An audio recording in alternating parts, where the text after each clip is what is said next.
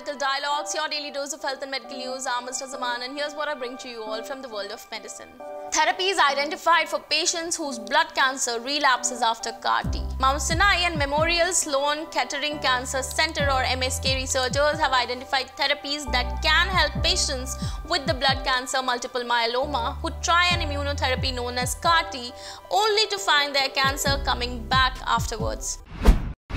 Potential secret to viral resistance unearthed. Scientists from Trinity College Dublin have unearthed the secret that may explain why some people are able to resist viral infections, having screened the immune systems of women exposed to hepatitis C virus through contaminated anti-D transfusions given over 40 years ago in Ireland. Between 1977 to 1979 in Ireland, several thousand women were exposed to the hep C virus through contaminated anti-D, which is a medication made using plasma from donated blood and given to rhesus-negative women who are pregnant with a rhesus-positive fetus. The medication prevents the development of antibodies that could be dangerous in subsequent pregnancies. Some of the anti-D used during the 1977 to 79 period was contaminated with hepatitis C.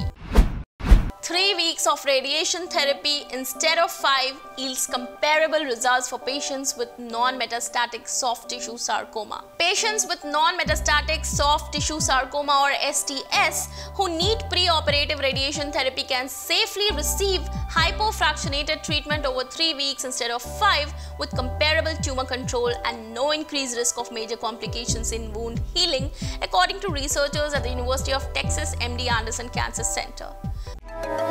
Never miss a medical update from Medical Dialogues. Like, subscribe, and press the bell icon.